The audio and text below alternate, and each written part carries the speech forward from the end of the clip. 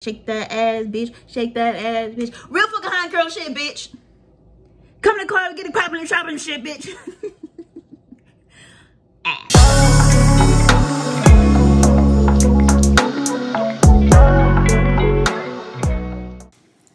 Hi, everybody. Welcome back to my channel. If you're new here, welcome. My name is Darian, aka well, not Darian, on Instagram, Twitter, TikTok, and YouTube. Please subscribe. Please give me a thumbs up, and please comment down below how you like this video. So, I just got a new camera. It's so cool. It is so cool. Excuse my appearance. Excuse my background. I'm washing my sheets. And I'm about to get ready for the Megan Thee Stallion concert. I'm going to see Megan Thee Stallion. Oh my god.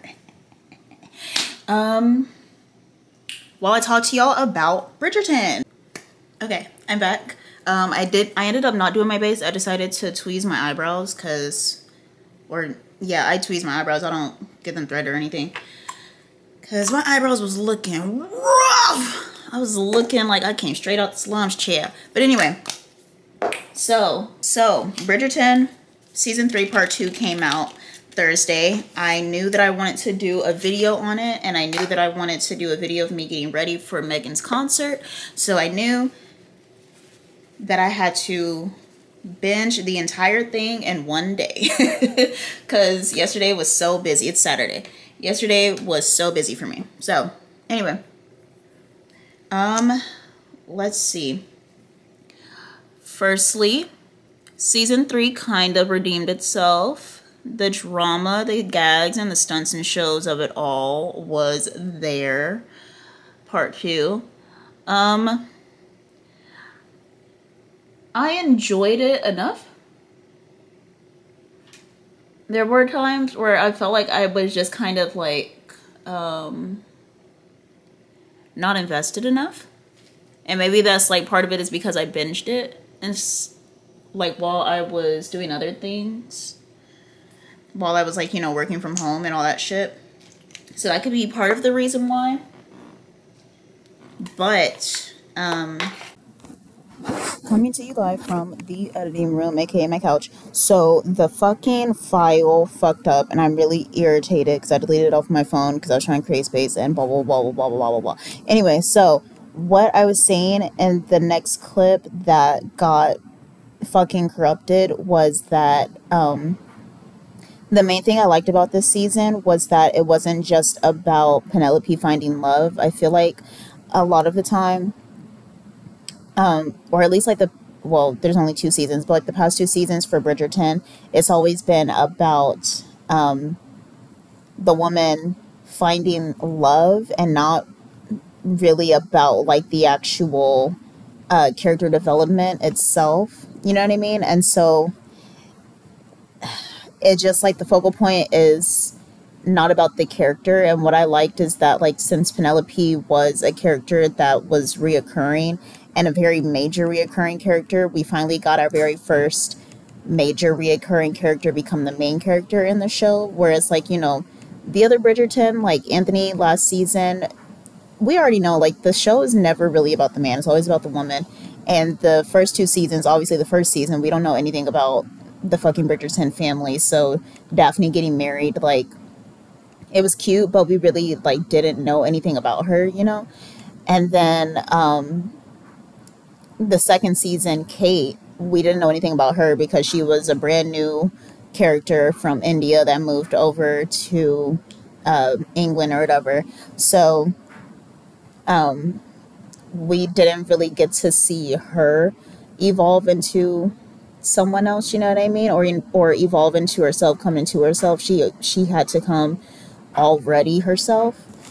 Whereas like Penelope, we got to see the actual battle between like her wanting to find love and wanting a husband and wanting that type of relationship, and her having to figure out if she was willing to let go of her dreams and what she wanted in life to get the marriage that she always wanted and get the man that she always wanted, which is something that we see a lot in regular life and, you know, in real life and parallels. A lot of women, even though because marriage is a lot of women's dreams, it often takes precedence as the most important and prioritized dream. And you oftentimes see a lot of women putting their other dreams and their other goals and what they want for them, for themselves and for their future, on the back burner for the prospect of a marriage and a husband and everything. And not even just a marriage and a husband, but a family, putting what they want and their dreams on the back burner for kids and things like that. And so we finally got to see something that was very very raw, very real life, something that wasn't so fantasy, but something that like we see so much in parallels. And her just having to really navigate through that, and seeing her give advice from her mom, who is part of the old age, is very much so like husband centered, having somebody take care of you and things like that. She was like gung-ho for, okay, you need to leave it alone, you need to drop it. I'm not gonna lie, I was too, because I didn't realize just how much I had internalized that type of mindset of like, you should be giving up your dreams for a man type of thing. Not even like for a man, but just like, if you want marriage and you want the person that you want, then, and honestly and truly, now that I'm thinking about it, it wasn't even about Colin that I was saying, that I was hoping that she would let Cressida take credit for Lady Whistledown. It was more so because the queen was on her head. And so I didn't want her to get caught by the queen. So I was like, girl, just let Cressida take fucking credit. But, yeah, no, so you see like her mom giving her that advice and her like, really internalizing it. Like, you're really lucky to be getting married for love. Don't let it go to waste because of your dreams. And I feel like that's a really shitty way to look at it, but that is a very normalized way to look at it. Do you want a man that will forever love you, a man that will forever care about you, a man that will take care of you, or do you want dreams? Do you want to be self-fulfilled?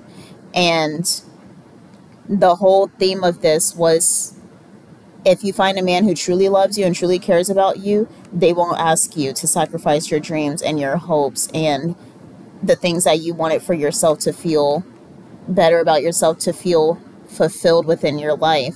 They won't ask you to give that up just so that you could be a housewife, just so that you could be their wife. You know what I mean? So I really appreciated that. All right, back on the camera. So anyway, where was I don't know. Anyway, but yeah, so I liked it well enough. What else happened? Oh, I think Eloise is finally getting her lesbian love story. Everybody applaud. And then Benedict, I knew he was the bi one. I was like confused for a little bit, because I'm like, well, at first, because when he was first introduced, he was like, with a man. And so I was like, damn, I thought they had a gay one. I was like confused, as if bi people don't exist, as if I'm not one of them. But yeah, no. And then him being in a throuple makes so much sense. And so I didn't understand,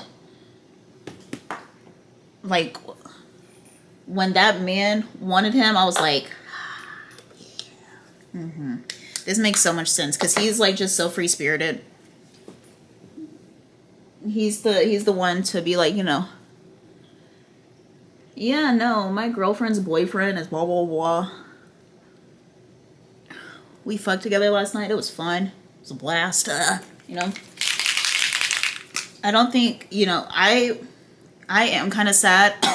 I am kind of sad and disappointed that he didn't want to continue the relationship with her.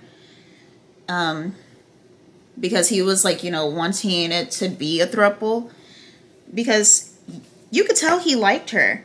And I feel like that was just kind of inconsistent. That like he didn't want to continue the relationship. Like, it was kind of consistent within the storyline because he was literally just talking about how happy he was with her and how happy, like, you know, how great things had been with her. And so it was just very confusing when he told her, like, you know, I don't really know what I want. Because it's like, well, you wanted a relationship. Like, you were, you know, meeting her friend. You didn't know that was like her boyfriend. You thought you were finally meeting what she considered family,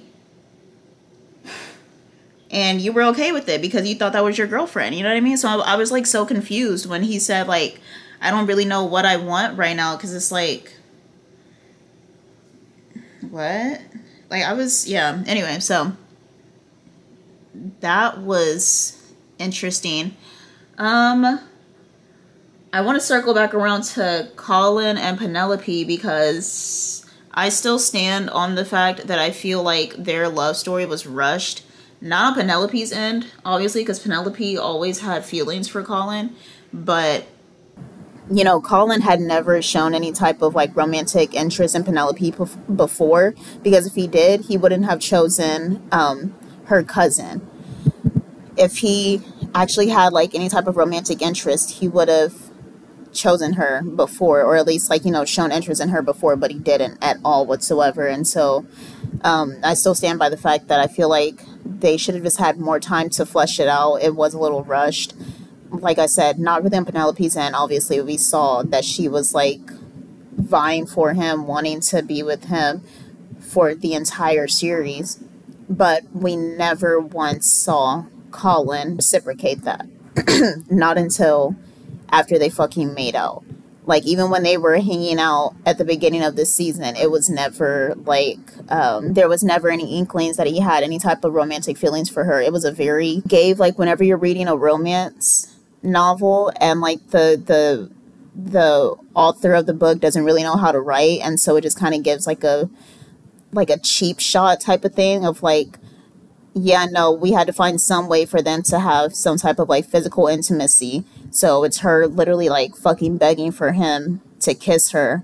And then next thing you know, after that physical intimacy, he falls in love with her. A man who was literally writing a book about going to France and being a whore for an entire summer, fucking bitches getting money, came back, was fucking bitches getting money. You expect me to believe that he fell in love with somebody after one kiss? Like, come on now. So it was just, that was, like, very unrealistic as far as, like, the writing went. And yeah, it genuinely just didn't make sense. It didn't. And you can't convince me that it did. It didn't. It was, like I said, it was a very cheap shot. It was very just like, well, we got to find some way to get the ball moving instead of it being an authentic type of love. And so it made their love made the love that he had for her seem less like actual love and more like lust and jealousy whenever she started seeing Lord Devlin. And so it was just, I don't know. I hope, like, which I know Netflix won't do it just because, like, Netflix is too headstrong on an 8-episode model, but it would do them such a great service and such a great favor to the Bridgerton writers if they got more than eight episodes, because something like a romance, like, you can rush something like, well, you can't really rush something like Stranger Things, but something like a thriller or something, it can move a little bit more fast paced. But the whole point of a romance is the slow burn of it all. And so when you get rid of the slow burn, especially a love story that is like, that does the friends to lovers trope, it actually needs to be a slow burn. And so if you're going to do it right, or don't do it at all. And they didn't allocate enough time to fully flesh out the feelings on Colin's side for it to be a successful, well thought out, beautiful friends to lovers storyline. And like I said, they had to take the cheap way out and just have them kiss because she's begging for the fucking kiss. And it just, yeah. See, and it's not like I'm saying anything that's brand new, because even he said to her, I'm so sorry that I overlooked you all these years and blah blah blah blah. In the show, he said that to her. I think it was like, what, episode 6 or some shit? No, it was episode 4. He said, or episode 5, when he blew her back out, he told her that. And so it was just like what the fuck, you know what I mean? So I don't understand like why everybody was, you know, jumping down my throat because I said it made no sense. Everybody was jumping down other people's throats when they said it made no sense, like how rushed it was. Because sure, Penelope was always in love with Colin, but we never ever ever not once got any type of like inkling, hint, idea, no looks, no glances, no nothing that showed that Colin had feelings for Penelope. Never. We never did. Not until they fucking made out. Even like before that, it was still just on a friendly level. And maybe that's where people are saying that his like acting is not that good, so it doesn't portray it well, is because like, you know, a better actor would be able to show that a little bit earlier on. But I don't know. Like I said, I don't like feel one way or the other too strongly about his acting. I feel like he's just a regular actor. But yeah, it's just yeah, it was a little rushed as far as like Colin's end of like, you know, it's a lot. You have a sex dream about, you make out with her, have a sex dream about her, and now you want to marry her. Like, how did we get here?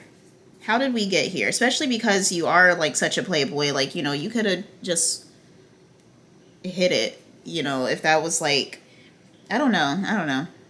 Which I wouldn't want for her, but at the same time, it's like, I don't know. Like, that would make more sense as far as like who he is as a person, or who he was as a person, you know? He's literally like having threesomes and like paying prostitutes to fuck each other. Like, come on now. This man is a sexual deviant. And you want me to believe that he fell in love with his childhood best friend because they made out. And he had a sex dream about her. Okay, right, sure. Anyway, so that's that on that. Who else? Francesca. So adorable. Her mama said, but for my love, I need a riot, bitch. Shout out to Miss Summer Walker. Okay, she was like, I don't know. He don't seem too in love with you, girl. He not making no noise for you the way I need him to make noise for my daughter. And I love that he peeped. I love that like the brothers gave him like the advice he needed. What the fuck is that on the back of my neck? Anyway, I love that like the brothers gave him the advice he needed of like how to win the mom over and shit. She's used to the riot love. She's not used to the love that he was trying to give, the love that Francesca was, you know, receiving and everything. And I love that he was like, you know, we don't always have to be quiet and still and stoic. We can do spontaneous things. Let's dance. I love that. That was so cute. They're so cute. And like I said, Eloise and her little lesbian love story coming to the front and center. I definitely think she's about to be scissoring with Kill Martin's cousin. All these alliterations, lesbian love story with Kill Martin's cousin. Yeah. It's giving that, definitely. I definitely think they're about to be hunching. Because, like somebody said, Eloise gives, she gives Sapphic, and she gives Sapphic, and I absolutely agree. She does not give straight woman. At most, she gives bi, you know? So I am ready to see that lesbian love story and see if they're actually, see how they're going to navigate that. You know, I feel like Eloise is next up on the chopping block as far as like love stories go.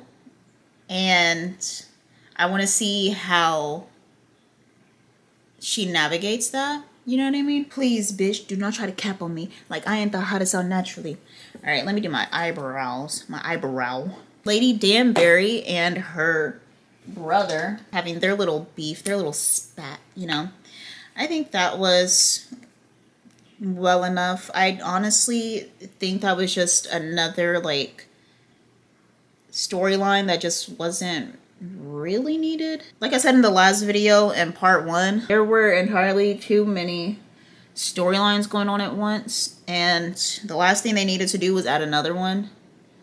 Yeah, I didn't really care for it. Don't really have any notes. Just, you know, sad, happy, happy, sad, melancholy, tragic, whatever. Oh yeah, Kate got pregnant. Congrats to her. Congrats to her. I'm so happy, and I'm happy that, like, Anthony is a great husband. Anthony is a great husband. I wish that other man, the one that was with Daphne, was still there. Like, I wish, like, the first couple that was on Bridgerton was, like, more open to, like, making appearances and things, because I don't know, it feels like those Love is Blind relationships where you see they got married and everything, then you just never hear from them again, and then you find out that they got divorced like immediately after the show ended. I don't know, it was just, I'm like, where are they? I miss them, you know. Oh, that's what I needed. But yeah, no, I'm happy that he was like, you know, if you want, we can go to India and, like, have our child be born there, and, you know, blah blah blah. I was like, oh, that is so cute. And then also something I'm confused about, how did, I feel like they were just, like, throwing shit together at the end of the show, because how did Penelope's son come out the same age as her sister's daughters? Did she get pregnant, like, on the first fuck or something? Because I'm so confused. Like, was that, like, you know, supposed to be a year out? Like, when was all that supposed to happen? Did she write that last letter, like, months after? Because why is she, like, having the baby? Like, she has the baby born, everything. Baby look old.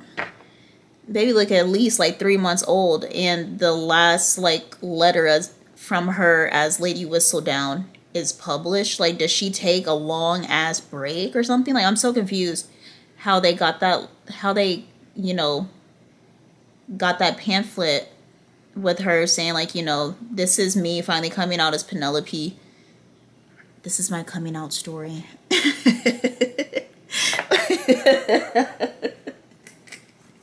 Like, I'm so confused. Like, did she just take some time to herself, or, like, what? Like, I don't know. Yeah, I'm confused about that storyline. If anybody understands it, can somebody comment down below? Like, am I tripping or what, you know? Yeah, and then also, I guess I forgot, which is also why, I don't know if y'all saw, Bridgerton season 4 is going to take at least 2 years to fucking film. And I'm like, for 8 episodes? For 8 episodes, it's going to take 2 years to film 8 episodes. And all you got to do is just put on some ball gowns. And y'all use the same sets. Like, it's literally, y'all just be filming in the house. And then sometimes a random ass ballroom. Like, and I'm sure they use the same ballroom every time. So I'm just like, for 8 episodes, it's going to take you 2 years to film 8 episodes? That's ridiculous. That's ridiculous. They are in bondage. They are in bondage. Free the fucking Bridgerton cast. They are in bondage right now, bruh. It's like Marvel. I know them people that be working at the Marvel Studios be fucking tired. Because I know you do 1 movie for them niggas, you got to do 11 movies for them niggas. And it's like, god damn. I know that's how the fucking Euphoria people feel. That's why they was like, girl, I'm not about to wait on this damn bag. I'm gonna go. The Stranger Things kids, they feel the same way. Imagine playing a fucking teenager and you're married. Millie Bobby Brown, I know you're tired. I know you're tired. You're supposed to be playing what, like 16? And this girl is like, what, 22 now? And fucking married? Like, imagine. Imagine. Oh. Are they even supposed to be 16? Do they have a time jump like they do in anime? Or what? I don't even watch that show. Or is it like, you know, is she still supposed to be playing 13 years old at 22? It's a damn motherfucking shame. Netflix be having these people in fucking bondage. Y'all need to do better. Netflix, HBO. I understand why HBO be taking so long with Game of Thrones, you know, because it's fucking Game of Thrones. They probably got, like, you know, they got dragons and shit. They gotta, like, really, really take their time, you know? For 8 episodes, ridiculous, wild, out of, like, y'all are out of your fucking minds. Y'all are out of your minds. Anyway, I think my battery's about to die, so I'm gonna switch to my phone again. Sorry if, like, the quality is switching back and forth, you know, but I'm trying, okay? I'm trying. I'm working with what I got. Shout out to Mariah Carey. I'm gonna do the best with what I got. All right, I'm back. So, yeah, 2 years for 8 episodes of a show that don't even use special effects is, like, insane. Insane. And I feel like another reason why, like, it takes TV shows so fucking long to film nowadays, and they only film a handful of fucking episodes, is because they use a green screen for everything instead of actually using a set. You know what I mean? Like, for instance, look at Abbott Elementary. They're able to film quick, and they get like, you know, 20 something episodes a season, and, you know, year after year they're coming out with it. And it's because they actually use a real set. They go to an actual school and film and record at the school. Whereas, like, you know, fucking Bridgerton, I feel like they probably use green screens. I could be wrong. And if I am wrong, then I really want to know why the fuck it's taking them so long to film 8 episodes. 8. Like, come on now. And that's another reason why people felt like Penelope and Colin's love story was fucking rushed, because we don't remember shit that happened fucking 3 years ago. You know what I mean? Like, come on now. How are we supposed to? Is it like a ploy to just get us to rewatch the last season every time a new season comes out so we can make sure we remember? Because if that's the case, you're failing, because I'm not gonna fucking rewatch the last season. It's just ridiculous, y'all. It's ridiculous. It's ridiculous. They need to go to hell. Netflix, go to hell. Shake that ass, bitch. Shake that ass, bitch. Real fucking high girl shit, bitch. Come to the car and get it popping and shopping and shit, bitch. Okay, so finished my hair, finished my makeup. I'm about to put my outfit on, show you guys. I'm in a rush because it's late and I still gotta eat, so BRB. Oh, shit, I was not recording that whole time. What? Okay, sorry. This is the fit. Very cute, very cute. This whole thing's from PLT. Shoes are from Target, chain from PLT. Yeah. Let me see. I think my makeup turned out good. I think my hair turned out good. It could be a little bigger, but dims the brakes. I gotta go though. My man's waiting on me. He's waiting to feed me. I will talk to y'all next time. Thank you for watching my video. See you in the next one. Subscribe. Peace.